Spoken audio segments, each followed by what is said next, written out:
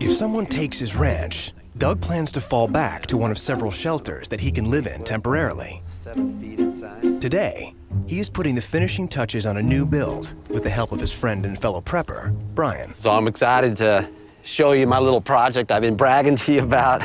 This is a spider hole, dude. Yeah, the whole big area just underground for me to live in. It's right in the middle of the roadway, too. A spider hole is a combat term widely used in the Vietnam War. It is a camouflaged one-man foxhole about 3 feet deep and 7 feet long.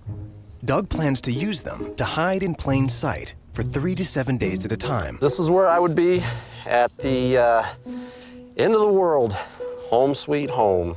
Most important thing about this entire project, this lid has to be camouflaged to match the surrounding area.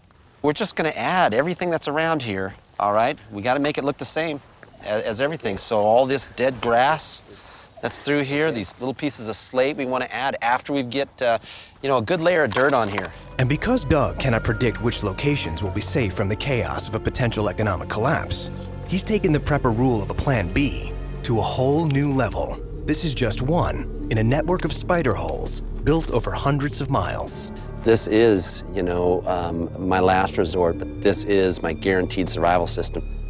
I've got half a dozen of these strewn over the next 200 miles up to almost 9,000 feet. How much will that hold? Oh, you could drive a Jeep across it. Sure like to see you drive a tractor over it. Really?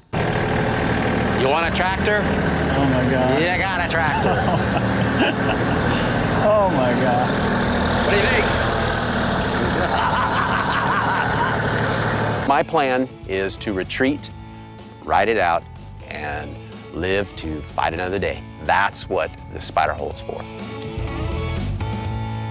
When survival's the goal, it's into the spider hole.